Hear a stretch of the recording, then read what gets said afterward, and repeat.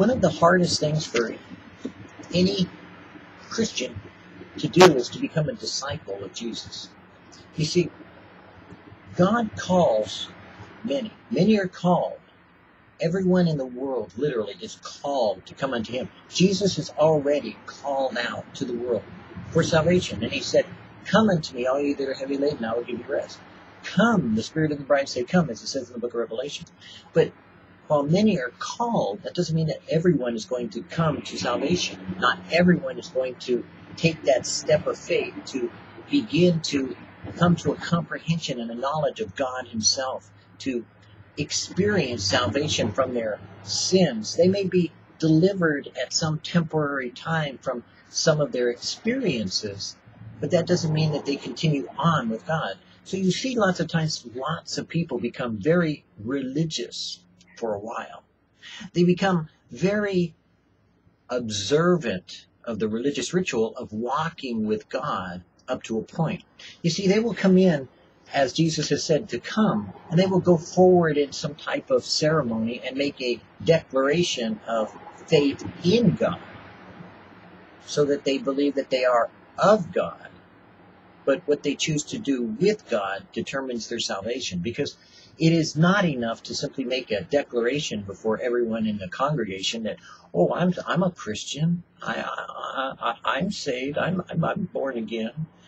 But the reality is that what you do with God determines whether you are obedient with him and you know him and you obey, or whether you go against what he's been telling you to do in stopping from your own sins or your own selfishness or your own desires or your own will and going your own way.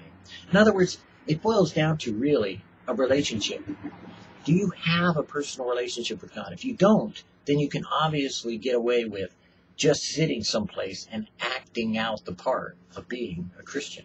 But the person who wants to pursue God, who wants to find God in everything that he does, in every way that God reveals himself, then that person goes beyond that measure of faith that says, "Oh, well, I'm going to go forward because I feel like it, and everyone tells me I should do this in order to be spared from hell." Rather, that person says, "Hey, you know what? I don't want to be religious. I don't believe in this philosophy of religion. I want to know if there really is a God. I want to pursue this to the utmost. I want to go all the way so that I can discover whether God is real. And then if he is, I want to know some answers to my questions, because I don't understand some of the things that are going on. Why do we have all these wars and rumors of war? Why do we have these situations and circumstances? Why has these things happened in my life?" When a person is willing to go to the utmost, then I say to them, "Good. Make it real. Get down and dirty with it. Get real with God. Ask him, seek him, find him. Don't just be settled with these platonic answers that are generically organized in order to pacify the masses, but rather seek with all your heart to know the answer for yourself of what God wants you to know personally and intimately from himself, because that is why Jesus chose disciples from followers. Many of the masses followed Jesus for quite a few times. He would be out in the wilderness, and there would be thousands that would come to him, and they would eagerly await to hear what he had to say, but they also wanted to see if he would do something. What would he do this time? Would he raise the dead? Would he heal the sick? Would he cast out demons? So they were excited. They would come running forward to Jesus and say, "Oh," and then as soon as they met him, they were awestruck. They were taken back by how ordinary, seemingly, he was. He was an ordinary man. He didn't appear as though he had a halo. He didn't look like he glowed. He didn't look like he was full of smiles all the time. In fact, there was such a calmness about him that frankly took people back, because he was calm. He was the Prince of Peace. He was the manifestation of peace itself. And as a Son of Man, he was normal. And yet, he was able to do those things that God directed him to do, because God had already prepared the way before him. So, when the people came to him, they wanted to see what would happen. They wanted to discover what was different about this man, who seemed to be like every other man, except he healed the sick. He raised the dead. He seemed to have this ability that he conferred unto his disciples and sent them out, some of his followers, the 70, and they had done miracles, and they declared that the kingdom of heaven was at hand. So they came out to hear the message, but they came out more to see the miracles. So when they saw miracles, they were amazed. When they were fed, they were dumbfounded, because he had compassion on the crowds. He fed them with bread that he didn't own. He fed them with fishes that were donated, that he multiplied into being enough to feed thousands. They were shocked. And when they went away satisfied, they thought about his message, because they were fed, they were filled, they had gotten what they wanted. They had gotten a message. They had gotten food and shelter. They had been taken care of. But one day there came a time when Jesus said, look, I know why you've come. And suddenly the people that were following after Jesus, that looked to him for a message, that looked to him for food, that looked to him for miracles, that wanted to see what he might do, were shocked by the reality of God confronting them where they were at. God getting personal in their life. God getting real to them personally, each one individually, and saying, I know why you're here. You only come to see the miracles. You are only here to be fed. You're only here to be filled. I say unto you, except you eat of my flesh and drink of my blood, you shall not inherit the kingdom of God. And after this time, they were shocked. What in the world is he saying? We don't understand. And because they didn't understand, because they had not thought about, they had not considered about, they didn't even come back to question him. They listened and walked away. And he said to them, why are you amazed that I say that? I am the bread that comes down from heaven. He that eats of me will never hunger. They didn't bother wanting to know the answer. They didn't ask to be explained to. They didn't want to know the truth. They wanted to see what they wanted to see. They wanted to hear what they wanted to hear. They wanted to see miracles. He didn't give them a miracle. They wanted to be fed. He didn't feed them. They wanted to be given a message. He brought confrontation. The reality was he told them where they were at, because they were only following him for those reasons. And they were shocked that he knew. So when he confronted them, at a point in time, his disciples had to make a decision. Would they seek to follow him as he had begun to explain some of his message to them, or would they choose to go away as the followers did? And in John 6:66, which is always interesting, John 6:66, it says that many quit following. The utmost that we can do is to always seek to know the Lord and to go to him for our answers, not to be going to him for miracles, because if you're going to God for a miracle, go away. You can find miracle workers all around you, and according to your faith, you'll probably be healed. You can find people that can feed you. You can go to the government, you can go to churches, you can go to other socialized events that will provide for you. Even God himself will in some ways have mercy upon you and give you provision. And you can go that way and be a follower of God or of Jesus. But the question will always be, if you want to see raising the dead and you want to have all these things, then you really can't be his disciple. Go away and just be a follower. Because to be the utmost, to desire to know God in this intimate and personal way that we're desiring to know him, to follow him, means you have to deny yourself. You will have to lay down your life for the brethren. You will have to walk with Jesus to the cross. And you will have to crawl up on there and die to your own desires. Because utmost VidDevo is to prepare you for death. The cost of Christianity, the cost of discipleship, was once written by Dietrich Bonhoeffer as, Jesus doesn't bid you to come and live, he bids you to come and die. And Dietrich Bonhoeffer, in that cost of discipleship, described a very intimate way with which we have to give up what we want in order to do what God says. And we cannot look at another. We cannot look to the left or the right. We have to be spot on to look right at Jesus in the eye when he says, come and follow me. So in utmost VidDevos, we use utmost versus highest because that does challenge us where we're at. It is a attack to the heart of the matter, where we're living today, where we're existing and being. Are we owning up to our own failure, our own evil desires, our own wants, our own needs, our own selfishness, our own selves? I can't answer that for you. I can't tell you where you're at. I can tell you where I'm at. And yes, God, I am selfish. Yes, God, I do have evil desires. Yes, God, I need you to speak to me directly, to show me personally, to walk with me intimately, to cause me, even in my failings, to be restored when I fail you and fall. But you've called me and you've chosen me and you've directed me to be your disciple. Bring me now into your presence that I might be your witness, even to this generation that we live in.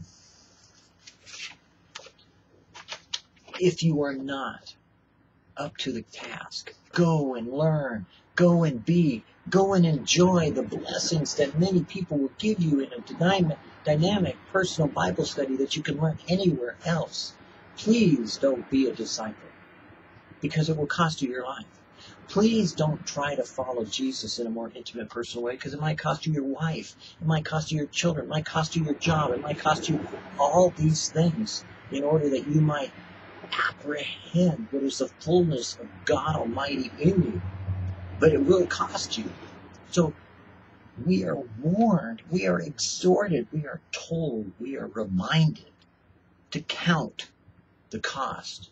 Because Jesus said it. No man, when he goes into battle, doesn't sit down and first say, look at the enemy before me. Look at how many there are. And then he examines his own resources and says, but who before us? And how few there be of us. And doesn't weigh the cost and determine what the outcome will be. As Jesus said, I have told you before and I will tell you again. It will cost you your life. Deny yourself. Take up your cross and follow me.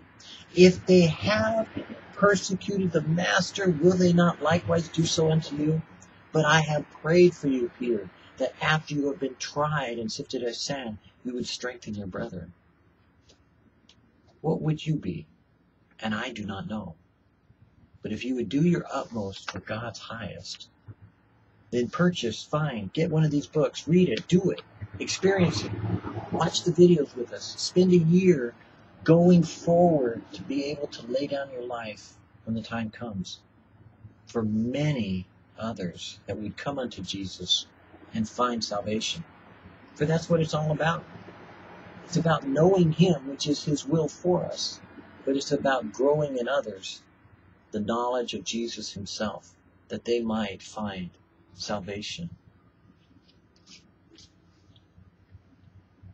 And Father, I pray not only for them that hear my words, but I pray that through their words, others might be saved.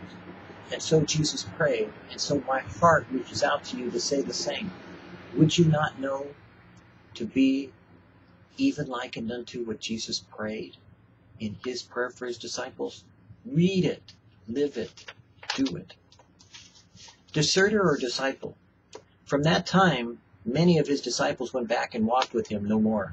John 6:66. When God, by His Spirit, through His Word, gives you a clear vision of His will, you must walk in the light of that vision. 1 John 1:7. Think about what each word says.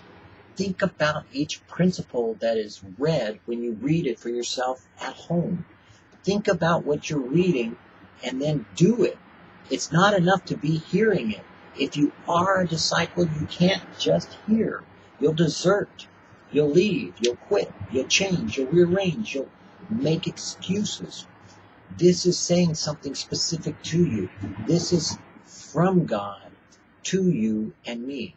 When God, by His Spirit through His Word, God is the one speaking. He's doing it through the Holy Spirit, and He's doing it through His Word.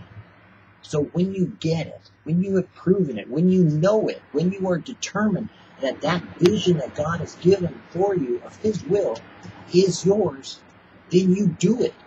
That's what you have to do. You can't change it. You can't rearrange it. You can't back out of it. You can't make excuses. You have to go forward. Because if you don't, you're not His disciple. You cannot deny, once you have stated that His vision is for you, that it's His choice, that He wants you to do this, then go forward with it. And whatever the outcome is His determination, not yours. You are just to obey, which is better than sacrifice. Yours is to hear and to listen and to be a witness of obedience unto Him. Even though your mind and soul may be thrilled by it, if you don't walk in the light of it, you will sink to a level of bondage never envisioned by your Lord. If you don't do, no matter how good or how bad it is, you will be chained, as it were, from walking with Him from that day onward, and dragged off by your own declarations and statements. Mentally disobeying the heavenly vision, and Acts 26:19, will make you a slave to ideas and views that are not completely foreign. It will make you a slave to ideas and views that are completely foreign to Jesus Christ. If God has told you to do something, then do it. You can't do what I am doing. If God tells you to do what I do, then God is the one leading you. But if you're doing what I'm doing by being an imitator of me, you are a poor imitation of what you think you're supposed to be, which is Christ-likeness.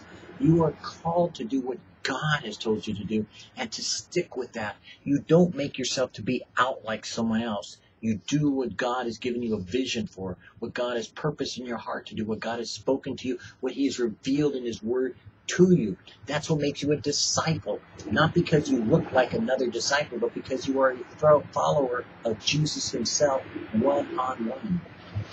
Don't look at someone else and say, well, if he can have those views and prosper, why can't I?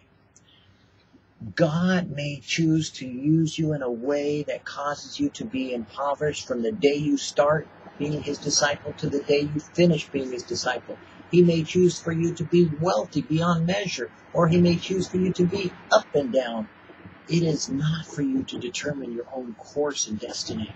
It is God who is at work in you to do and to will of His good pleasure. You are not called to make your own choices. You are called to ask Him what His will is for you, and then follow it as He reveals it to you. Then you will learn from it as He is explaining it to you in His will, His way, His word. Well, if He can have those views and prosper, why can't I? You have to walk in the light of the vision that He has given to you, not to the other person. Don't compare yourself with others, or don't judge them. That is between God and them. You are not called to be a discipler of disciples. You are not an apostle of apostles. You are not a teacher of teachers. You are not an elder of elders. You are a disciple of Jesus Christ Himself. And if God has made you a teacher of teachers, then it's God who's teaching them. You are not the teacher. If it is God who has made you an apostle of apostles, then God is the appointer, and He is the chief head of all apostles, and He will teach you and guide you in whatever it is that you are called to do. If you are a prophet of prophets, then God has made you a servant of the Most High. It is not you that does it. The recognition is that you cannot be another judge of judges, because God has reserved judgment unto the Son of Man, the Son of God, and for Him alone to judge, and He shall.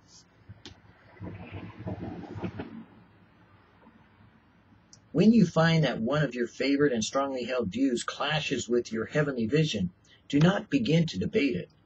If you do, a sense of property and personal right will emerge in you, things on which Jesus placed no value.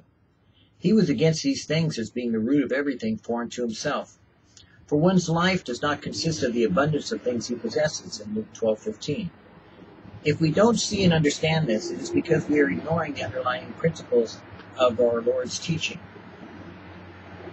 Everyone has misconceptions. Everyone has false ideas. Everyone has pet theories that they want to be true, that they hope might be possible, that they really seek to understand in a way that fits for themselves, but doesn't necessarily fit what God has said he wants you to do. Keep them to yourself. They are pet ideas. They are just things that while you were in the sandbox of your understanding, while you were playing with your toys and joys, you were heading in a certain direction that God used for that purpose. But they are not according to his will. You should always obey and walk and seek to do his will in his way as he leads you and as he guides you.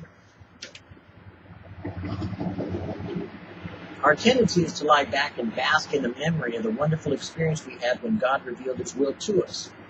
But if a New Testament standard is revealed to us by the light of God and we don't try to measure up or even feel inclined to do so, then we begin to backslide. As God proceeds in training you and teaching you and leading you as a disciple of his, then he's going to reveal to you things that you don't know were wrong when you first began. When you first started off in one area, you may have thought you knew the truth. And then he reveals to you how odd it is once you move into another area. That is how God disciples all of us. He teaches us according to the preparation of the time and place that we need to have it for the revelation of himself to other people. So you have to be constantly adaptable, teachable, malleable, changeable, to be made into his image, so that you understand how his Spirit works as he begins to reveal to you new understanding of a truth that has been there all along, but now you begin to comprehend it to you personally, so that you can apply it to those around you corporally, so that he is always changing and rearranging the things in your life to make them fit to your life. It means your conscience does not respond to the truth. You can never feel or never be the same after unveiling of the truth. It will confront you. It will be a fact. And until you accept it, it will not be a reality until you have dealt with it. That moment marks you as one who either continues on with Jesus, with even more devotion as a disciple of Christ, or as one who turns to go back as a deserter. God will confront all of our false ideas and place them in the fulcrum of his own reality of who he is. Anything that conflicts with the revelation of Jesus Christ himself is going to be confronted by his Spirit. And his Spirit is truth. So when he does, he is going to show you in some way that you must immediately let God reveal it to you. Don't fight it. Accept what God is teaching you. He wants to show you the truth. He wants to make you understand himself in it. If you do not do as he reveals it to you, you will fall away from him in a personal way and begin to misunderstand who Jesus is. You always must yield to the Spirit of God as he reveals to you some truth and some aspect of God that you did not really have a proper understanding of before. But now that you've walked with him and talked with him, you begin to have an awareness of his presence, showing you a new way of looking at him that you never understood. You have to let go of your life. You have to let go of your understanding. You have to be challenged to the very core of your being daily, or else you really aren't one of these disciples. It has to stretch you. It has to change you. It has to rearrange you. It has to be your utmost in order to accomplish the uttermost that you want for him to be his highest for you, always in the forefront of your mind, your heart, and your desire. For if you would go on and be his disciple and not fall away, he will call you today to come and be like him. Not just carrying your cross, but dying.